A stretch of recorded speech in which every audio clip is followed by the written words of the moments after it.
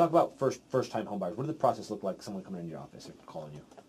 I can relate to my experience when I bought a house. I was 23, and I just recently graduated from University of Oregon, and the interest rates were at 18% at that time. And I bought a condominium in Mission Valley, and it was at that time it was $54,000. I recently sold it for $300,000, but there was really no how-to manual on how to buy a house. I had a really bad experience. So when I became a lender, I vowed to change that.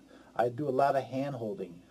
Depends on the educational level of the buyer, but the most important thing I ask them, what is their comfort level? They want to maintain a lifestyle. You know, you have to keep that in mind. You don't want to be house poor. That's a really critical thing. Mm-hmm. You got to maintain, active lifestyle in your house. You shouldn't be your house should not be a burden. It should be something that you enjoy coming home to.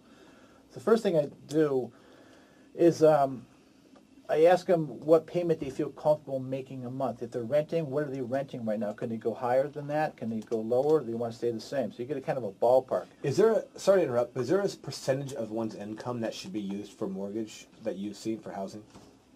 It depends on the loan program. But in terms usually it's like 43 is maximum, but in the 30s that's usually a safe level right there. Because you want to have, because you're going to have a car payment, you're going to have insurance, you're going to have taxes, you're going to have groceries, you're going to have all these different costs associated with what it costs to live. And depending if you're a single income or dual income, it depends on what type of revenue you have from investments, or there's just so many different factors that go into it. But you have to get an idea of their total asset statement, how much money they have available, and what are they bringing on a monthly basis. That's really important to find that out. Then you find out their current debt structure.